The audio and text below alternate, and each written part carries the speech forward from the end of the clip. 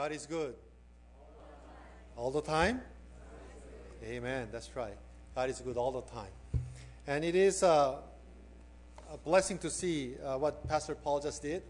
And we do the same thing. This is my Bible. I am what it says I am. I have what it says I have. I can do what it says I can do. Today I'm taught the Word of God. My mind is alert. My heart is receptive. And I will never be the same again. And it's such a blessing to recite such a creed.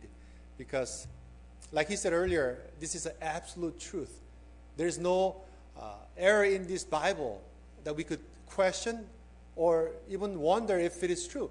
It is absolute truth, the Word of God, and it is inspired by God's breath, and we should take it as it is. And so I am glad that you are able to do this, and your congregation is really blessed by having this type of creed recited.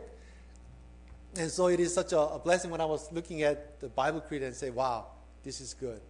This is truly the church that God has a desire to grow and use to impact globally. So I am really blessed to be here, and thank you, Pastor Paul, for allowing me to come and speak, because it's always joy of mine to speak at a different congregation, because regardless where we are, what ethnic background we are from, we're all brothers and sisters in Christ if we are truly children of God. And so it is joy of mine to worship with different congregation, and I've been to different states in the United States, and it is such a joy again and blessing. This morning or this afternoon, I just want to share something that God has placed in my heart that I try to share with a lot of people. And that is, what kind of people does God use? I know God wants to use people and His children and His servants and His followers, but what kind of people does God really use? And I was sitting here at 10 o'clock service, and Pastor Chung spoke of the man who was filled with the Holy Spirit and also in faith. And similar to that message is what I want to share. Maybe it's God's provision and God's plan of sharing and really bombarding us with the message that is, there's a uniformity. And that is that we want to be used by God. And I've been to a lot of conferences and a lot of conventions, serving as a pastor's national coordinator. And what I have noticed is that whenever you go to conferences, it is not just one president or officers who does all the work, but volunteers. Without volunteers, it is not possible. So even coming into church this morning, a lot of people volunteer, whether it was a parking attendants or someone helping at the front. A lot of people volunteer and help out with the ministry. And that's exactly the way it should be. It used to be where a pastor or dynamic speaker would draw people. Great preacher, and people will flock to listen to him. But these days, if you think about it, with the internet and all the the things that we have through the internet and through other ways means we are able to listen to great sermons. So it's not the dynamic preacher that draws people, though it does help. What draws people, what makes church grow, is when every member of a church engage in ministry. Actively participate. It's not something that you come to observe or as a spectator, but you are to engage in ministry. And that's what I want to focus on this afternoon, because Apostle Paul says the same thing in Ephesians 4:11 and 12. Paul says, and he himself gave some to be apostles, some prophets, some evangelists, some pastors and teachers for the equipping of the saints, for the work of ministry, for the edifying of the body of Christ. So Paul says that we are appointed for certain things for the ultimate goal of edifying the body of Christ and to grow healthy, vibrant church. So every member of the body has to work, pitch in, engage in ministry. Now, if you really think about it, if it was a one-man show, who would have been better than Jesus? He was the greatest preacher. He was a master teacher. He was a miracle worker. And yet Jesus chose to take 12 of the disciples and train them for 3 years and then send them off and have them do the work. Because God wants us to know He wants to use the people like you and me. But there are certain characteristics that God wants to find in the people whom He uses. And what are those? There are 4 that I want to share with you based on today's passage. So if you have your Bible, would you turn to the book of Acts, chapter 4, verse 13 through 22. Though it's not mentioned here, if you look at chapter 2, you will find a Holy Spirit come upon the people, and everybody were filled with the Holy Spirit. They were filled with the Holy Spirit, and so it is the base of being used by God, that we need to be filled with the Spirit. But there are certain characteristics we find in here of Peter and John, and that's what I want to focus on this morning. So this afternoon. Keep on saying morning because I'm so used to preaching in the morning, and so preaching in the afternoon is something that I wasn't so accustomed to. Anyway, so if you turn to book of Acts chapter 4, verse 13 through 22, let me give you the context first. After Christ ascended, the disciples gathered together in Mark's upper room. They prayed. As they prayed, the Holy Spirit came upon them. So they were filled with the Spirit. They start speaking in tongue as well as being bold about sharing the gospel. And things changed from that point on. Peter and John on their way to temple to pray like their traditional or a ritual thing. On their way, they saw this man who had been crippled for over 40 years, the Bible says. So he was crippled, begging. And on that particular day, Peter and John stopped. And that's another sermon. We need to sometimes stop and see what God is allowing us to do. But Peter and John normally would pass him by because he was sitting there begging for 40 years and nobody seems to pay attention then. But on that particular day, they stopped. And then they looked at him and said, you know, the gold and silver I do not have, but what I have, I give you. In the name of Jesus Christ, rise up and walk. And they healed him in the name of Jesus. So when he was healed from this 40 years of crippled infirmity, everybody were so excited and they were so shocked. How can this be? And when people gathered, Peter took that opportunity. Ephesians 5:15 and 16 says, make the most of every opportunity. So Peter took that opportunity and he started preaching to the crowd. And people were believing. And the Bible says so many people came to know Christ because of that incident. So when that happened, the officials or the Sanhedrin, the religious rulers, they did not like what was taking in place. They did not want people to preach in the name of Jesus because they thought it was all over. When they crucified him, I thought that was it. But they continued to preach in the name of Jesus. And so they captured Peter and John, kept them overnight because it was late. The next morning, they decided to have a little trial. So that's what we find, okay? So take a look at verse 13. I'm reading from NIV. And it says this. When they saw the courage of Peter and John and realized that they were unschooled, ordinary men, they were astonished and they took note that these men had been with Jesus. But since they could see the man who had been healed standing there with them, there was nothing they could say. So they ordered them to withdraw from Sanhedrin, and they conferred together. What are we going to do with this man? They asked. Everybody living in Jerusalem knows that they have done an outstanding miracle, and we cannot deny it. But to stop this thing from spreading any further among the people, we must warn them.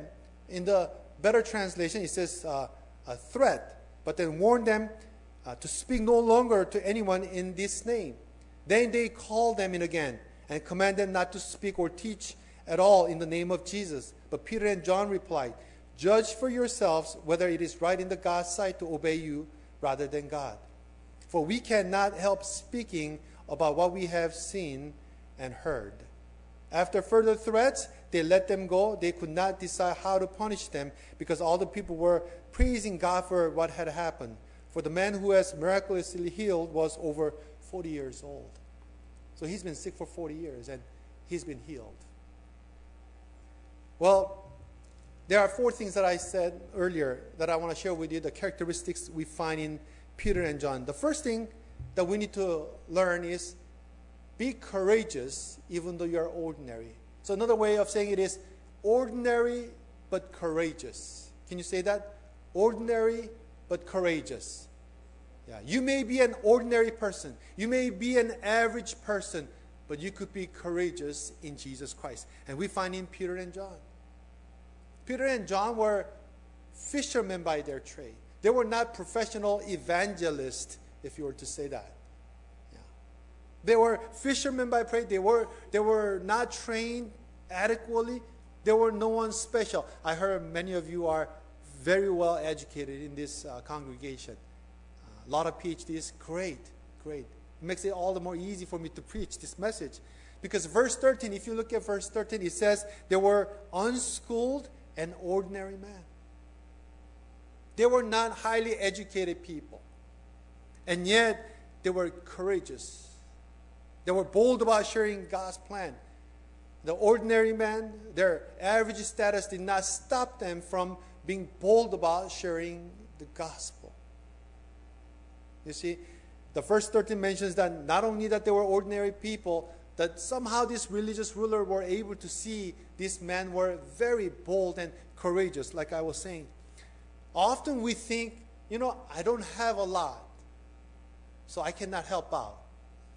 I have not learned a lot. I'm not well trained, so I cannot teach or help out in ministry. I don't own a lot of money, so I cannot give. Or I don't have a talent, so I cannot help in the ministry. We often think, I don't have this, and I don't have that, and I don't have enough of this, so I cannot engage in ministry. That's the typical thought of what people think when they are challenged to engage in ministry. Isn't it what people say? Well, I don't have talent. How can I come up here and I'm not really good with the words. I'm not really outgoing personality. And focus on myself. And that's exactly what we find in book of Exodus too. When Moses was asked to lead the people of God's out of bondage of Egypt, you know what Moses said to God? You remember the story of the burning bush? And God says, I want you to lead the people, my children, out of bondage of Egypt. And Moses says, but Lord, who am I to go? And if you really know the story, that's exactly correct. Because Moses was not an ordinary man. He was an extraordinary person. In fact, he was 40 years trained in palace and the wilderness, but he was a fugitive. He killed a man and he was running away.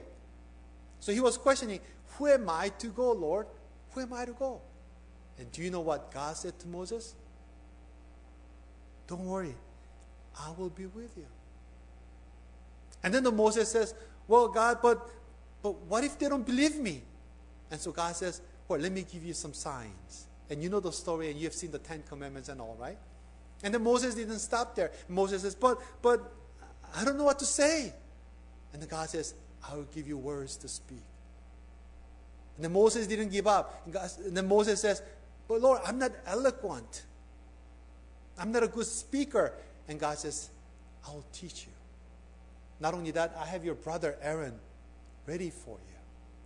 And what God was trying to tell us from that story is that, Moses, you got it all wrong. You think it's about me, and so you keep on saying, I don't have it. Who am I to go? I don't have this. I'm not well in speaking and all that. And God says, no, Moses, you got it all wrong. It's not about you. It's about me. And God is saying, I will be with you. I will send you. I will prepare a person for you. I'll give you the words. It's about me, not about you. When God wants us to serve in ministry, don't think about what you don't have. Don't say that you are an average person. It's not about you. It's about God. We are worshiping Almighty God. Let me give you a word that we could learn and hopefully remember for a long time. It is the word responsibility. Word responsibility is a compound word. Word responsible plus ability. What I want you to take away from this is we are responsible to God's ability, not our ability. When God calls us for responsible person, He wants us to respond to His ability, not our ability. When we focus on our ability, what can I do? How can I do things? I don't have enough. Then we can question that it is not possible. Absolutely not. And in John chapter 6, you know about this feeding of 5,000. When Jesus says, go bring what you have, and we don't have money. This is late. They keep on giving excuses. And God says, no. Don't focus on what you don't have. Focus on what you have. And offer that. And God blessed it and fed 5,000 men alone. David Dawson taught us about these important things. We are responding to God's ability. Whether you are ordinary or not, whether you are an average person or not, whether you have been trained well or not. If not, why don't you learn? Why don't you be trained? And ask God, Lord, how can I use what I have, what you have given me for your kingdom ministry? You know that one person makes a whole lot of difference? Abraham, he was a son of idol maker, and he became the father of nations. Esther was a Hebrew young lady who's not supposed to be the queen of Persia, but she became the queen of Persia and saved a great annihilation kind of plot. What about David, a young shepherd boy who's not fit to be king, and yet he became king, the greatest king perhaps, most beloved king. What about Billy Graham that you all know? It was a dairy farm boy from North Carolina, and he became great evangelist that we all know. It is possible. It could be an average person. You and I could be an average Joe. But we can do extraordinary things if we are courageous in Jesus Christ. And that's what we find in Peter and John. They were ordinary people, but they were trained. In 3 years, when they were filled with the Spirit, they were no longer an average people, but courageous people. Here's the second thing that we want to learn about them, is that they experienced Jesus personally. They experienced Jesus personally. See, at the end of verse 13, if you look at it again, it says, they realized that Peter and John had been with Jesus. And this does not mean that they were just following Jesus. They knew that Peter and John were very close to Jesus. They had personal relationship with Jesus, is what they're saying. In the Bible, you find Jesus had a multitude always surrounding Jesus.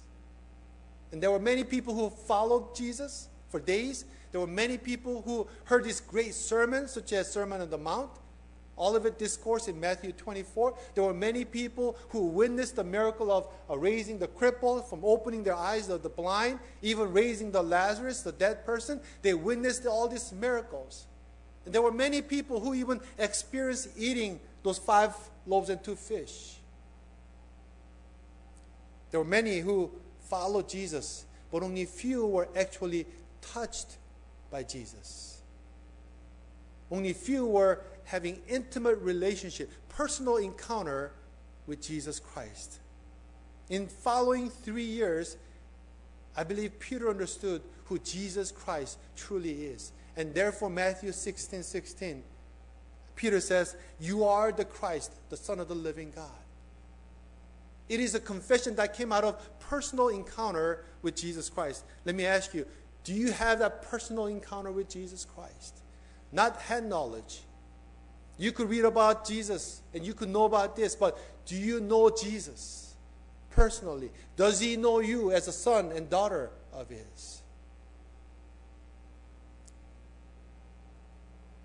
In Acts 3:6, like I said, when they were filled with the Holy Spirit, and when they had this personal encounter with Jesus Christ, Peter said, "I don't have gold and silver. Before, I couldn't help you out because I don't have gold and silver. But now, even though I don't have gold and silver, I can help you." Why? Because I have something that is in me that is far more precious, and that is Jesus Christ. That personal relationship. Unfortunately, many people come and sit here in the pews, listening to sermon, not understanding or not having that personal encounter with Jesus Christ. And that's the saddest thing. You are exposed to the gospel, hear a message every week, week in, week out, and yet you don't have that personal encounter with Jesus Christ. There was a story told about a famous theologian who was asked to come and speak at a public address at a seminary, and he's got maybe multiple PhDs in theology. And so he came and he spoke. He spoke for 2.5 hours, teaching and explaining that this resurrection of Jesus Christ is an emotional mumbo-jumbo. It's based on this tradition that Christians so-called believed in this Jesus, who in fact did not even really existed. So this so-called theologian spoke 2.5 hours refuting and fighting that there is no such a thing as a resurrection of our Lord Jesus Christ. And after 2.5 hours of sort of lecture, he says, does anyone have a question? And the auditorium became silent, dead silent. Who dared to ask this PhD guy who's just spoke for 2.5 hours? So there was a silence for maybe 30 seconds. And all of a sudden, way in the back, this old gentleman stood up. And he took out a bag like this, and in that bag he took an apple like this out. He said, Professor, I have a question. And everybody looked at him and says, who is this guy asking this professor this question? And he says, my question is very simple. And he started eating the apple. Like this. Sir, I have a simple question. My question is,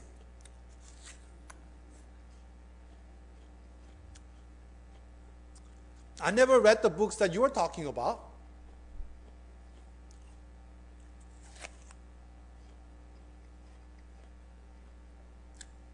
I never heard of these people you're talking about, Niger or Heidegger and all these authors that you quoted. I never heard of them and I don't know them. In fact, I cannot even read the Bible in Greek, in original language. But my question is a simple question, Professor. This apple that I'm eating, is it sweet or sour? And the professor was confused the fact that he was asking this question, but he did go ahead and answer. He says, Sir, I cannot answer that question, for I have not tasted that apple. And that moment, that elderly person looked straight into the eyes of that professor and said, neither have you tasted my Jesus. Neither have you tasted my Jesus. Have you tasted Jesus? Is Jesus Christ your personal Lord and Savior? Have you encountered Him personally? You want to be used by God? You got to have personal experience. Like Jacob, wrestling with God. Like Paul, on his way to Damascus. That type of personal encounter is what you need. Like Zacchaeus, on the way to Sycamore Tree, and he found Jesus. That's the type of personal encounter you have to have if you want to be used by God. Because you know what Jesus does is He changes us from inside out. 2 Corinthians 5:17 says this, if anyone is in Christ, he's a new creation. Behold, all things have gone, the new has come. You want to be used by God? You need to encounter Jesus. If you're already a believer, that should be renewed daily through your quiet time and your devotion. If you're not a believer, you need to accept Jesus Christ as your Lord and Savior. That's the beginning point. Without that, you cannot be used by God. Even though you want to, you can't. You think that, well, I'm coming to church every Sunday. That should do something. Well, yeah, you will do something. You will fill in one seat. That's about it. I give a little bit of my offering to God. Well, you may give your tithe and your offering. That doesn't do you any good. That's not going to get you into heaven. I'm serving in certain ministry. Great. But you really need to encounter God before you can be used by God. And that's what we find in Peter and John. They were no longer the same person, like we sort of recited at the very beginning. Let me tell you the third thing that we find about Peter and John. They feared God, but not man. They feared God, but not man. If you look at verse 17, the NIV, as I was reading, it says warn, but the New King James, the better translation, says threat. So verse 17 and verse 21, you will find the word, they were threatened by these religious rulers. And it's not an empty threat. It's not something you say, I'll kill you kind of thing. It's an empty threat. You are not going to literally kill someone, but for them, they knew it was not an empty threat because they knew what happened to their master, Jesus Christ. Peter followed. John followed. They knew what happened to Jesus. They eventually crucified Jesus when there was nothing against him. They falsified the witness. Not only they threatened him, but they crucified him. So Peter and John, they took their words seriously. Something heavy might have been waiting for them besides imprisonment. So they did not take it lightly. So they threatened these people and said, if you continue to preach or teach in the name of Jesus, you will get it. And listen to what Peter and John says in verse 19. If you have your Bible, take a look at verse 19. This is what they said. Judge for yourselves whether it is right in God's eyes to obey you rather than God. Again, you see the courage in Peter and John. And that courage came because of their personal encounter with their Lord Jesus Christ. They chose what is right before God, not what was easy way out. Let me tell you what we should fear. In Matthew 10:28, Jesus said this, and do not fear those who can kill the body but cannot kill the soul. But Jesus said this, you ought to fear him, referring to God, who can not only kill the body but take away your soul, who would judge your body as well as soul. The question we must ask is that, is it going to be my way or his way? You know, John Knox, his life was described in this way. He feared God so much that he never feared any face of the man. He never feared anybody because he feared God so much. And H.G. Wells said this, the trouble with so many people is that the voice of neighbor is louder than the voice of God. Did you hear that? We worry about what people might say about me. How would they think of me? More than what God would think of me. So we fear people. What if they don't like me? What if they judge me? What would they think of me this way? So for that, I would rather not do this, or I would give in to and not obey the word of God. And that's fearing people than God. So whom do you fear? Man or God? What are you pursuing after? God's applause or man's applause? Peter and John, it was very clear. They did not fear man because they feared God. And may you do the same thing. And here's the last thing that I want to share with you this afternoon. And that is that they were passionate about Jesus Christ. They were passionate. They were excited about Jesus Christ. You know, I've talked to a lot of people, and over like 10 minutes of conversation with anybody, you could sort of tell what kind of thing that they were passionate about, excited about. People who like golf, and they would talk about golf. People like, I like soccer. I'm not good at it anymore, but I play soccer, and so whenever there's a chance I do play, and I bring that up. And people who are into sports, they talk about sports. People are into stocks and bonds and investing, they bring it up, and what's the market like? You know, they bring those subjects in because that's their sort of interest. With the current economy, I think people do talk about it quite a bit, and that's what Bible says too in Luke chapter 6, verse 45. For out of mouth of flow that his heart, that full of, will speak. So whatever that is in your heart, it will come out, is what the Bible is saying. And that's what we find in Peter and John. What did they have in their heart? Verse 20. Verse 20 says this, for we cannot keep our mouth shut about what we have seen and heard. Is they're saying, I cannot keep my mouth shut. I cannot be quiet about things that I've seen and heard. What did they have seen and heard? About Jesus. They were so excited about Jesus. About 8 years ago, not quite yet. Next year, another exciting event takes place, right? World Cup. See, I'm bringing up soccer again. The World Cup is coming up. And during the World Cup, hopefully the Korea will advance to what used to be in 1992. If you remember 1992, never done before. We entered into semifinal, not even 16th, but then now into. I was up in the United States, waking up like 4 in the morning with the red T-shirt that says 대한민국. I did that. We were so excited about this, and we watched together. I knew that this Korea, it was packed with people out in the street watching together, right? I'm sure you have done it the same thing.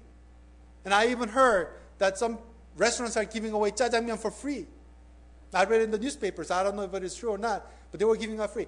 Back in the States, in LA, they were giving out sundubu for free.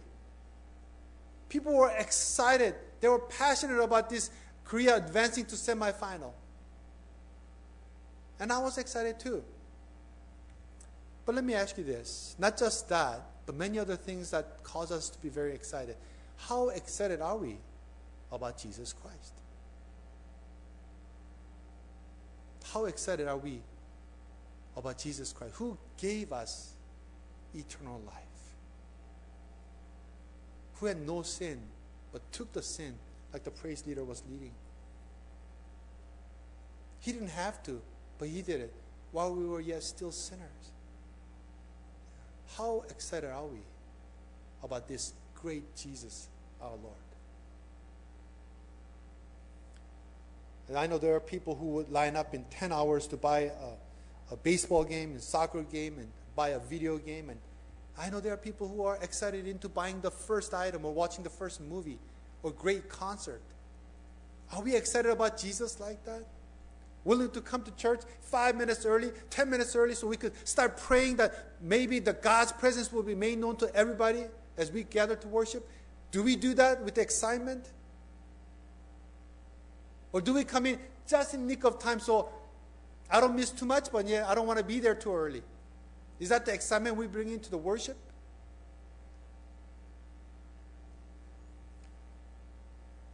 It's a bunch of oxymoron words that we live by. You know what oxymoron is?